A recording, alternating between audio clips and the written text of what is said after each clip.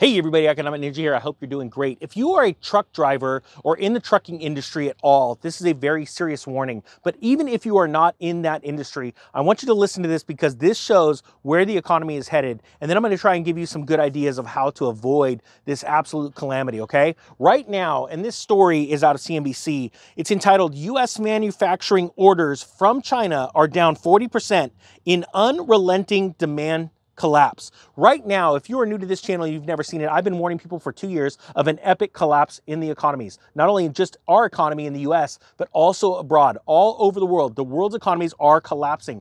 And I am trying to prepare people for the Great Depression, but 2.0. This is going to be sharp, steep, it's going to be short-lived, but it is going to be a multi-year run. And people need to protect themselves right now and prepare for the future, not only so that they aren't losing their homes and their jobs, but they're also being able to buy up more homes and have even more ability to gain money because they're ready for this. All right, right here. Key points. U.S. manufacturing orders in China are down 40% in what a logistics manager described to CNBC as an unrelenting demand collapse. And that is because inflation has gripped so many people, and now it is turning into fear, and it is going to cause people to spend less money, all right?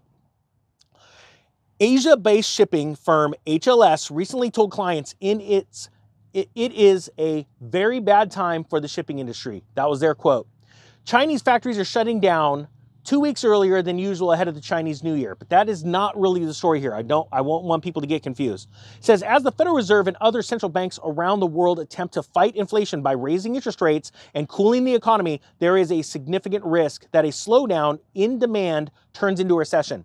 First off, I want you to understand, we are not going into a recession. We are already in a recession. The government is literally lying to you, and they're changing the definition of the word itself. It absolutely blows my mind that most people do not understand what's going on. We are actually going into a full-blown depression worldwide. The currencies are splitting. The economies are fracturing and splitting, and that is going to absolutely shatter the shipping industry. We are already seeing it. In the last 2 years, we've seen many shipping companies, large shipping companies, freight companies go completely bankrupt, close their doors, walk away. They are seeing, I want people to see the writing on the wall. Now, the trucking industry is a very tight-knit group, and I have family members that are truckers. I know how hard it is, and they are the backbone of our economy because they are what bring vital goods and services to our doorstep, right? We need them. The problem is, shipping companies have blown up in the last 10 years. As a matter of fact, just the invention or the start of the hotshot trucking industry, where anybody could go and buy a 3/4 ton or 1 ton truck, go put a large gooseneck or fifth wheel on the back of their truck and start hauling cars, hauling shipping containers, hauling whatever.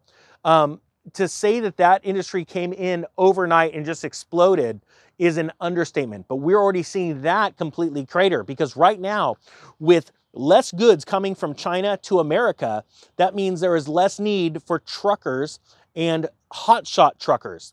And so what you're seeing now is that trucking freight rates are completely plummeting, whereas we saw the opposite during the shutdown, where truck rates spiked because people were just sitting at home buying things on Amazon, and there was this absolute explosion in the need for truck drivers and for trucks, right? In a time where a lot of truckers were going, I'm not dealing with all this crap that's going on with all these restrictions and the mass and stuff.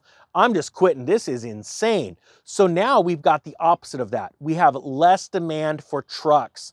So what do you do about this? Well, first off, you identify that this is a real issue and you start to do things about it. You start to spend less.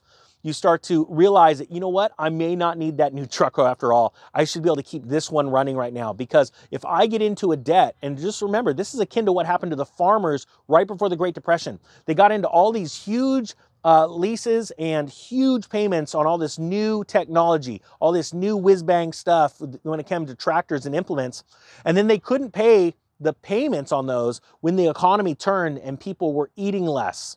I know it sounds crazy. There wasn't this overabundance. You go, well, how do humans eat less? It actually does happen. During recession, people actually eat less meals. During a depression, they eat a lot less meals because they have less money. They deal with less. They go to cheaper types of foods. And it completely decimated farmers all around the country because they got in too expensive. So very I caution you, please be very cautious when it comes to taking out new debts, especially when it comes to your business. Start to learn how to deal with less right now. Pay off debt, whether it be business debt or your personal debt, because I want you ready with some money on the side and a good credit score that when all this craziness happens, that it doesn't happen to you. See, the last thing we need is what happens when the pendulum swings the opposite direction on the low end. During a market rout with truckers, if you imagine this, if all of the trucking industries are completely the businesses are completely over leveraged, and they start to lose their trucks, they're going back to the banks, they're losing their businesses, the actual storefronts that they have to do business in, then what happens is we lose all truckers. Then the supply chain snaps, it breaks. And then we have very, very serious panic. And we've seen that before in recent times where we had that demand for trucks and truckers, and we couldn't get items to our local grocery stores or our local home do-it stores, right? But on the pendulum swing down, it's going to be worse. And so my warning is for all the truckers out there, and please put down in the comments or share this video if you know what I'm talking about, if you're in the industry and you know how bad this could be. We need to share it so that more truckers are not only able to save and not be a part of this and lose their truck to the bank, but also be able to go and buy the trucks from the truckers that weren't listening and be able to buy those and start even bigger companies.